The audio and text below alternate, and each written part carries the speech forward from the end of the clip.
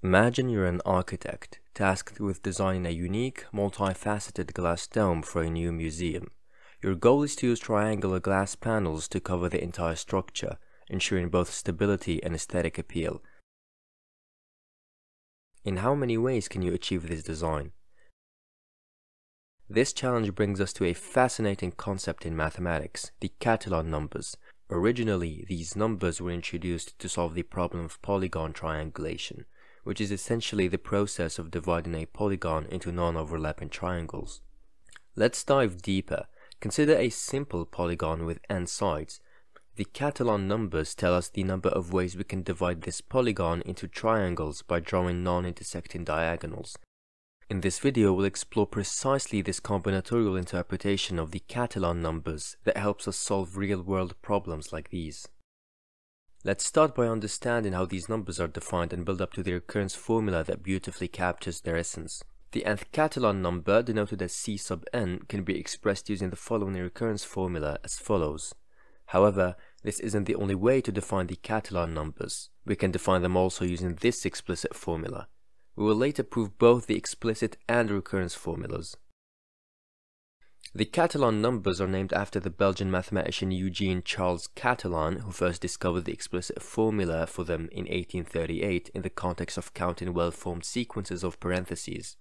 The recurrence formula, however, was discovered earlier by the Swiss mathematician Leonhard Euler in 1751 in the context of the number of triangulations of an n+2 gon.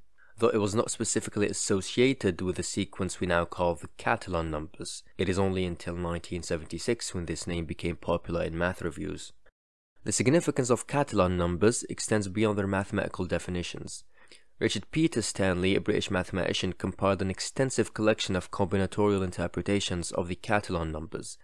His work is documented in his book titled Catalan Numbers, highlighting the diverse ways in which they appear in various mathematical contexts.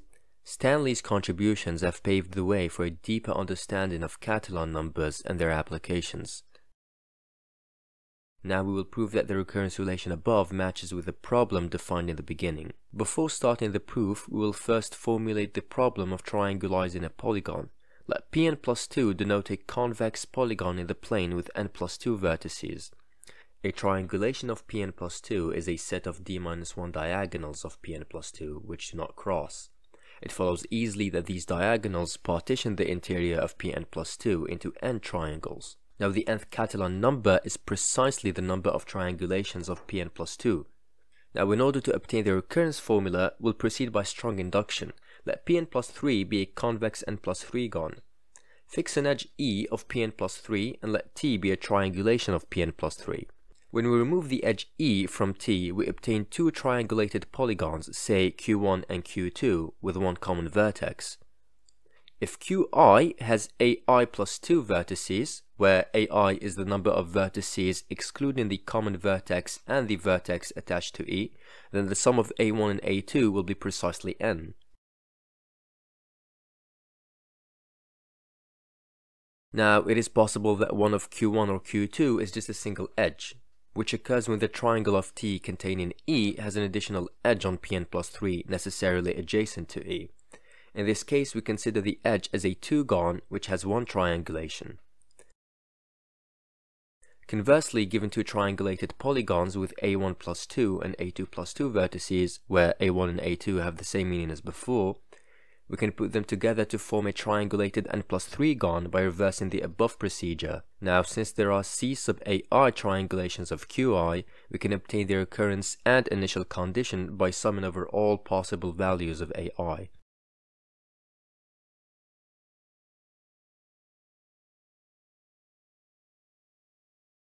Before starting the proof, we need some tools from calculus. Precisely, we need what we call a generating function and some properties related to it.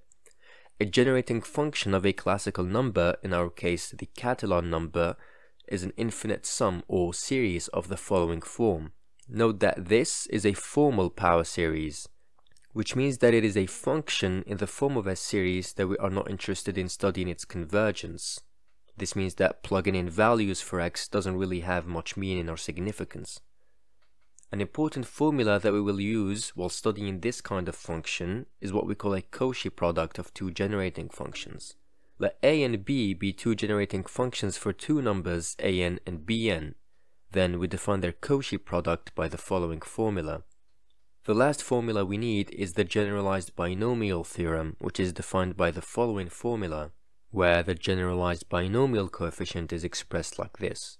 With these tools, we are now ready to prove the explicit formula for the Catalan numbers. As a first step, we will prove that the previous generating function is equal to the following. To obtain this, we'll start from the recurrence relation. We'll multiply both sides by x raised to the n and then take the sum over all values of n which are non-negative. On the left hand side, you can see that this is nothing but a Cauchy product of the generating function of the Catalan numbers multiplied by itself, and so this can be simplified to cx quantity squared. The right hand side looks very similar to our original generating function. In fact, there just happens to be an index shift which can be fixed by subtracting 1 and then dividing by x. Thus on both sides we obtain the following equality, which can be re-expressed as a quadratic equation for c of x. Now, by regarding c of x as a variable of its own, we can solve this quadratic for values of c of x which depend on x, and this gives us the following two solutions. We've got now to determine the correct sign. We'll start by taking the positive branch of the square root. Observe that using the generalized binomial theorem, we can expand the square root of 1 minus 4x as follows. Now if we plug this expansion into our positive branch solution, we get a term of 1 over x on the right hand side, which doesn't match our generating function, and so we must take the negative branch. You can check that this does indeed hold. Equipped with this, we can now demonstrate the explicit formula for the Catalan numbers. We'll do this by re-expressing the coefficients of the generating function. Recall again that from the generalized binomial theorem, we can re-express the square root of 1 minus 4x as follows. Now, plugging this in the formula of the generating function gives us the following. We'll apply now the following index shift in the series. Observe that the very first term in the series, which corresponds to the index of minus 1, gives us a 1 over x. And thanks to the negative sign outside the series, we may cancel it with the already existing 1 over x. And so the whole thing simplifies to the following. By definition of the generalized binomial coefficient, you can check that 1/2 choose n plus 1 simplifies to this, where the double exclamation mark denotes the double factorial, defined as follows. Plugging this in the series gives us the following.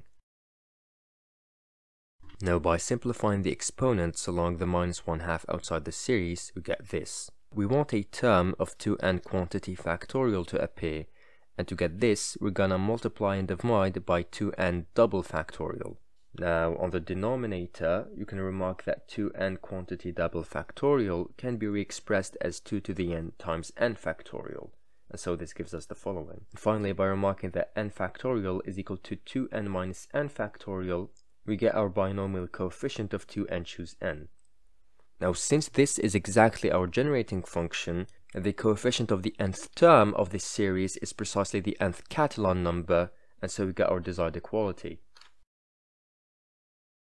In this video we have explored Catalan numbers. We began by introducing the concept and understanding their significance in combinatorics. Then we explored the recurrence relation that defines them, followed by deriving their explicit formula. These key points have given us a solid foundation to appreciate the beauty and applications of Catalan numbers in various mathematical problems. If you found this video helpful, please give it a thumbs up and subscribe to our channel for more insightful math content. Don't forget to hit the notification bell so you never miss an update. Also be sure to check the description below for some great resources to further your understanding of Catalan numbers. Thank you so much for watching, your support means a lot to us. Until next time, keep exploring the wonders of mathematics. See you in the next video.